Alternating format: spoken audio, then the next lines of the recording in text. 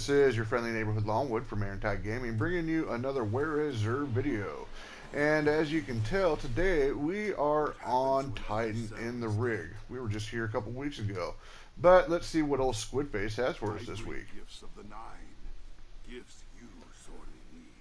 Looks like we're getting some two-tailed fox action. It comes with the perk of a solar and void rocket that tracks their enemies. Yes, 2 for 1.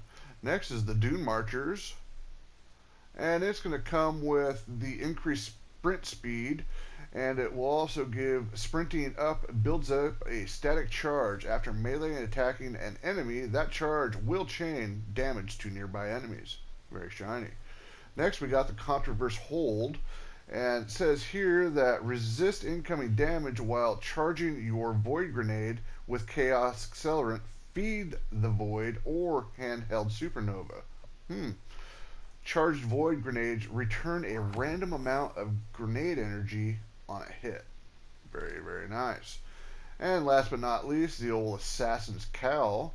And it says here that defeating a Guardian with a melee attack or a combatant with a finisher grants invisibility and restores a portion of health and shields. That's not too bad, actually. Not too shabby.